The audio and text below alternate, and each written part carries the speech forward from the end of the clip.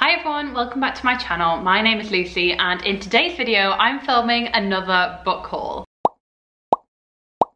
I've accumulated a lot of books. Well, that's an understatement. So to provide some context, these books are from Christmas. They're also from after Christmas because you may have seen, if you're from the UK, that Waterstones did a half-price hardback sale and I couldn't not go to town. I've also received lots of lovely books from publishers, so thanks to all those publishers who sent me the most beautiful proofs of books coming out this year. I'll go through each one and tell you the publication date and what it's about, but without further ado, let's just get cracking on the book haul. So these aren't in any particular order, I'm just literally gonna pick stuff up off a stack. So the first one is one that I am super hyped about. It is a kind of like fantasy romance and it is King of Battle and Blood by Scarlett St. Clair. This was very kindly gifted to me from Black Crow PR, so thank you to Jamie Lee for kindly sending this my way. So Scarlett St. Clair is a fantasy romance author who wrote A Touch of Darkness, which was basically a retelling of Hades and Persephone. I actually read that towards the end of 2021. I'm really excited that this, I believe, is the start of a new series and it's about vampires. And I think the setting isn't urban fantasy, which kind of makes me feel a little bit better. For some reason, I just don't really get on with urban fantasy and I'm not really sure why, but this sounds incredible. So let me just read you the blurb on the back. It says, Isolde de Lara considers her wedding day to be her day of death. To end a years-long war and protect the people of her kingdom, she is to marry the vampire king, Adrian Alexander Vasiliev, and kill him. But her assassination attempt is thwarted and Adrian warns that if Isolde tries to kill him again, he will raise her as the undead. Faced with the possibility of becoming the thing she hates the most, Isolde seeks other ways to defy him and survive the violence and political machinations of Adrian's brutal vampire court.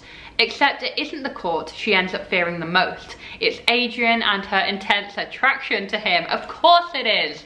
I think this will be amazing. I have heard really good things, and the fact that this is fantasy romance, you know, human vampire, it sounds incredible. I've also heard that this is very spicy and I'm very excited to see what that looks like. I think it will be awesome and I'm really pumped about reading this book very soon. So the next book was kindly sent to me from Simon & Schuster, so thanks to you guys for that.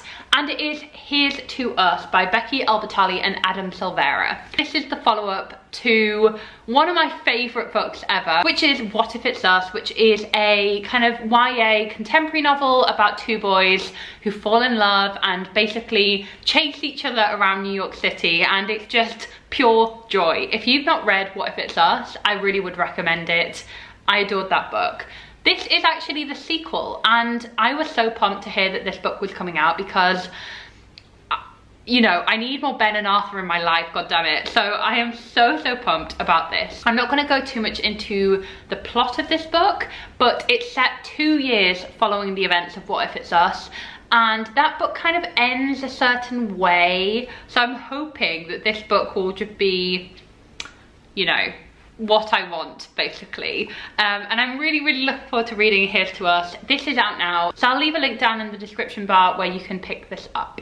Another proof copy was kindly sent my way, and this one was sent from Farshore Books. It is Twin Crowns by Catherine Webber and Catherine Doyle. So first off, let's have a moment of appreciation for this proof copy. I mean, like, is this not a thing of beauty? Look at it, guys. It is so stunning. Oh my god. So this book actually featured in my most anticipated books of 2022 video, which I'll leave linked down below. But basically, this book is about two sisters who were separated at birth and are basically both fighting it out for the crown. So this sounds amazing. I've heard that there's like romance in here, there's kind of betrayal, there's magic in here, and honestly, this just sounds perfect. I was so excited to hear that Catherine Webber and Catherine Doyle, two of my favourite authors, are writing together. So I'm really excited for Twin Crowns, and I will let you guys know my thoughts very soon. The next book was kindly sent to me from Icon Books, and this is Children of Sugarcane by Joanne Joseph. This also featured in my most anticipated books of 2022 video, which I think a lot of these books will. So do watch that video if you've not watched it already. This book is basically a multi-generational saga, I guess, about Shanti, who is from India and basically moved to South Africa to start afresh and to escape an arranged marriage. This spans over 4 decades and 2 continents, and it says Children of Sugarcane demonstrates the life-giving power of love, heartache, and the indestructible bonds between family and friends. So this sounds amazing, and I really love books that are really wide in scope. So the fact that this spans over 40 years, 2 continents, sounds amazing, and I really hope to read this one soon. I've heard really good things. The next book was kindly sent my way from Harville Secker, so thank you guys for sending this out to me. This is one of my most anticipated books of the year. It sounds absolutely phenomenal. It is Pandora by Susan Stokes Chapman, and it's in the vein of a Greek mythology retelling. So I have heard amazing things about this book, but also the hardback is like absolutely stunning. So let me explain the blurb to you. It says, London, 1799. Dora Blake is an aspiring jewellery artist who lives with her uncle in what used to be her parents' famed shop of antiquities. When a mysterious Greek vase is delivered, Dora is intrigued by her uncle's suspicious behaviour and enlists the help of Edward Lawrence, a young antiquarian scholar. Edward sees the ancient vase as key to unlocking his academic future. Dora sees it as a chance to restore the shop to its former glory and to escape her nefarious uncle. But what Edward discovers about the vase has Dora questioning everything she has believed about her life, her family, and the world as she knows it. As Dora uncovers the truth, she starts to realise that some mysteries are buried and some doors locked for a reason. So this just sounds phenomenal, and I'm really loving the resurgence of Greek mythology inspired books coming out. The fact that this does something different, setting it in London in the 1700s, is really, really fascinating to me, and I'm really intrigued to see how that is pulled off and what the link is to Pandora, which is obviously the title of the book. So bear with me, I will be reading this one soon, and hopefully this will feature in a video very, very shortly. The next proof I received from Vintage Books is one that I am honestly so excited about, guys. It is Tomorrow and Tomorrow and Tomorrow by Gabrielle Zevin. So first off, let's appreciate how cool the proof is. So it's in an old-fashioned slipcase, basically like an old PC game. So you open it up like this, and here's the proof. How cool is that? Oh my god, it looks absolutely awesome. And this book sounds phenomenal. So Tomorrow and Tomorrow and Tomorrow is basically a love story about video gaming, and it's about 2 people who really connect via video games. It says Tomorrow and Tomorrow and Tomorrow takes us on a dazzling imaginative quest as it examines the nature of identity, creativity, disability, failure, the redemptive possibilities in play, and above all, our need to connect, to be loved and to love.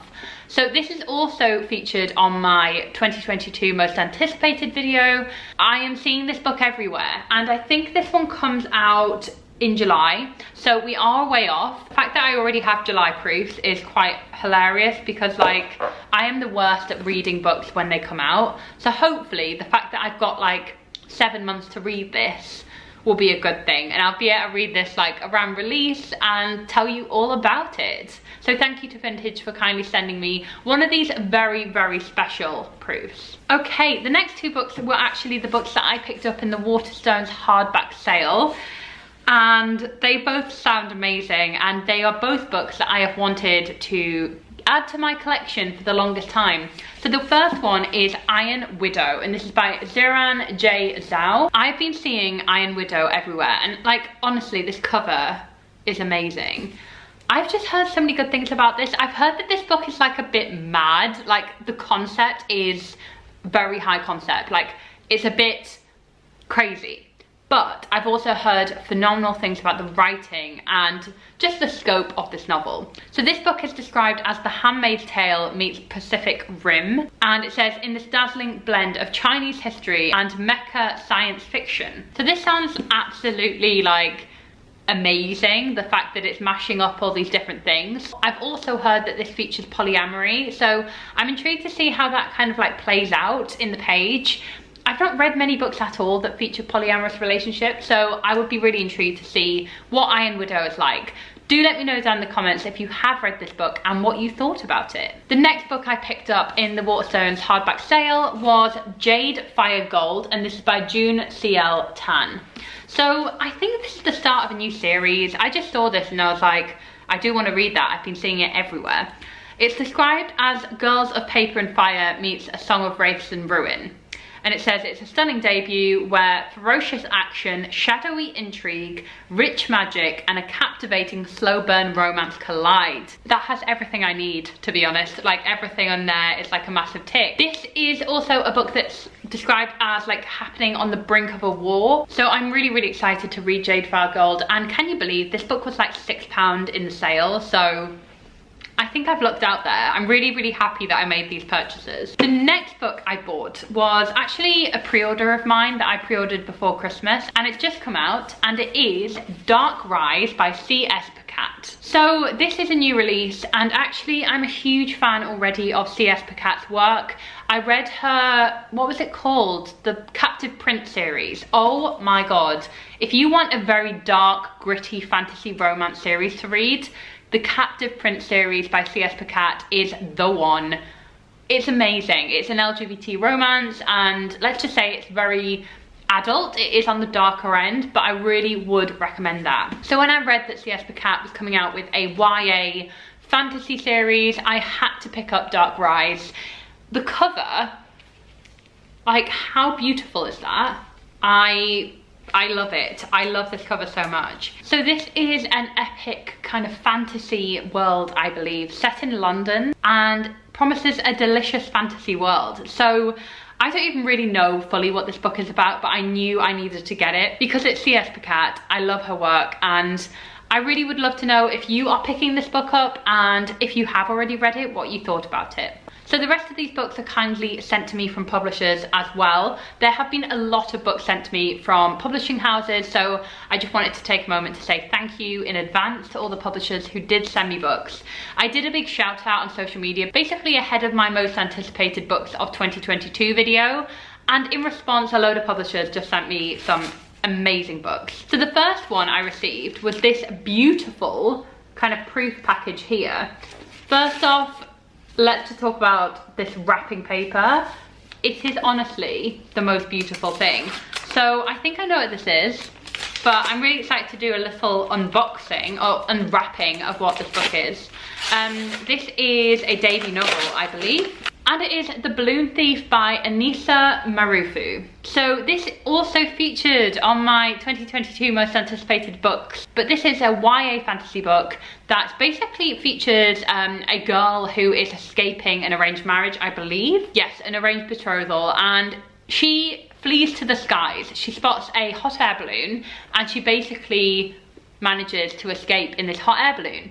But along the way, she actually meets a boy who is from a very different place to her and is on the surface a rival, but they have to work together to truly kind of escape this world. So this draws on a lot of South Asian history and kind of folklore, and it says it explores racism, misogyny and discrimination in a highly original fantasy universe for fans of Noughts and Crosses, We Hunt the Flame and Rebel of the Sands. Yes, I'm so on board for this book. The Balloon Thief sounds absolutely amazing, and it is publishing in March 2022. So keep an eye out for this one. I obviously don't have the cover here, but it is a beautiful cover as well. So I'm super, super excited about The Balloon Thief. The next book I received is one that we're actually publishing at HarperCollins, which is the publishing company I work for. This is publishing from a different kind of division within HarperCollins, so I actually am not working on this book. It's not part of the division I work for, but it is part of HarperCollins, so I wanted to just flag that. I got this proof after hearing about this book in our company highlights presentation, and this is A Lady's Guide to Fortune Hunting by Sophie Irwin, and it's coming out in May. So this is a Regency romp and is for fans of Bridgerton, Jane Austen.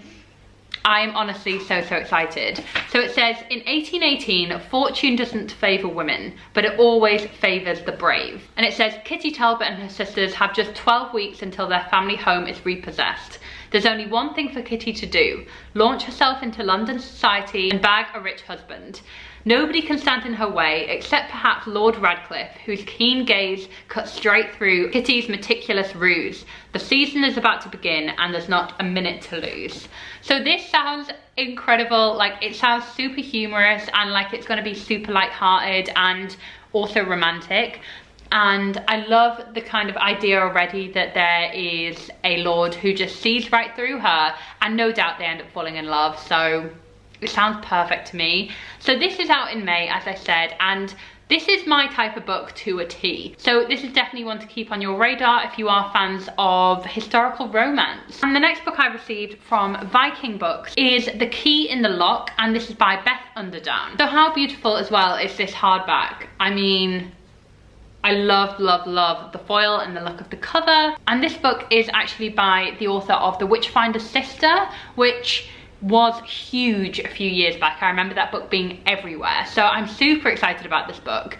But it says, from the award-winning author of The Witchfinder's Sister comes a captivating story of slow-burning secrets and shame, and of the loyalty and love that rise from the ashes. So this is a historical kind of mystery, I guess, and it sounds perfect to me. Like, I am so up for reading this book, and I'm really, really keen to read a lot more historical fiction this year. So if you have any recommendations, do leave them down below. But I believe this comes out very, very soon, or it might be out already. I will leave a link to it down in the description bar below. The next book that was kindly sent my way was another book that has featured in my most anticipated books video. I'll stop saying that because I feel like all of these books have featured, but it is The Gifts, and this is by Liz Hyder. So this book sounds like super fascinating. It is Liz Hyder's adult debut, and it's basically about a woman who is found wandering the woods, and these huge massive wings rip from her shoulders. Meanwhile, there's all these rumors about this fallen angel which is kind of spreading around London, and there's this kind of frenzy about this fallen angel. It says, set against the luminous backdrop of 19th century London, this astonishing novel explores science,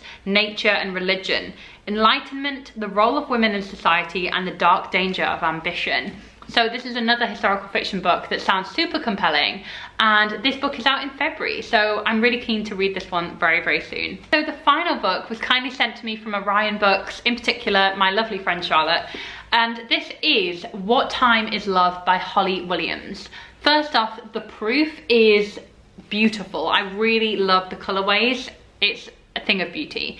This is out in May 2022, so we've still got a little while, but let me say that this book sounds like it's going to be the most amazing book. It is a romance, and it is speculative romance, which means there is kind of a magical twist or a fantasy-esque twist to it. So it says, when Violet and Albert first meet, they are always 20. Over the decades, their lives collide over and over again beneath Oxford's spires and on the rolling hills of Abergavenny, in stately homes and feminist squats. Together they must overcome differences in class, privilege, sexuality and ambition, whilst the world around them changes in ways they never could have imagined.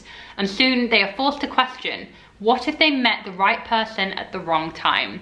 This sounds incredible, and I am so keen to read this. It says it's perfect for fans of One Day by David Nichols, Miss You by Kate Evelyn, and The Versions of Us by Laura Barnett. So this sounds perfect, and I am so in the mood for like a very high concept speculative romance, so keep an eye out for this book publishing in June. I think that is it for my huge book haul, which I didn't mean to accumulate all these books after so recently doing a book haul, but the world works in mysterious ways. I have managed to just get all the books. Huge thanks has to go to all the publishers who kindly sent me books to read and review this year.